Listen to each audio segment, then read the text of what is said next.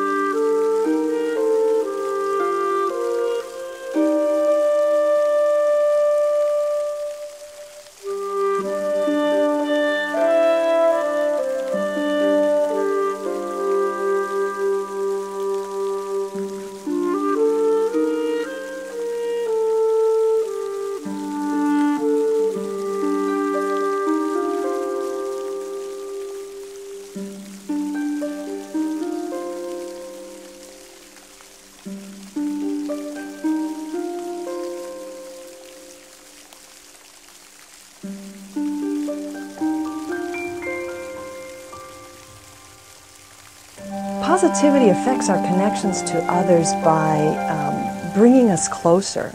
It allows us to see our common humanity, our oneness.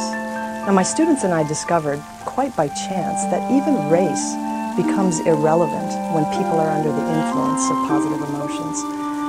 People just naturally start to think more in terms of we than in terms of me.